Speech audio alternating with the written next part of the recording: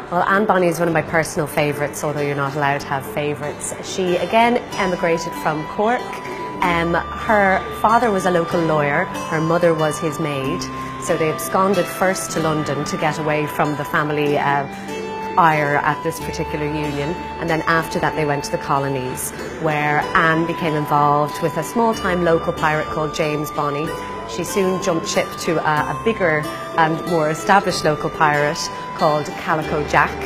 She travelled the seas with him and with another female pirate called Mary Read, and they were really, really well respected by the men, to the extent that when they were finally captured by the British Navy, Anne and Mary were the only ones drunk enough, or not drunk enough, to be able to fight. The rest of them were useless. So she had some pretty choice words for her husband as they were all arrested. Everybody else on the ship was hanged, but Mary and Anne bleeded their bellies. They were pregnant at the time and were spared. Now, Mary died in prison, but we don't actually know what became of Anne, so there are a lot of great stories that have been written about that period in her life that nothing is known about. EPIC, the Irish Emigration Museum, is a brand new immersive museum which deals with the Irish emigration experience.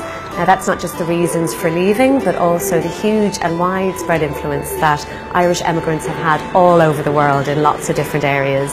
As you can see, it's situated here in the vaults of the CHQ building in very atmospheric settings, and it has wonderful audiovisual and interactive aspects which set it apart from any other museum in Dublin.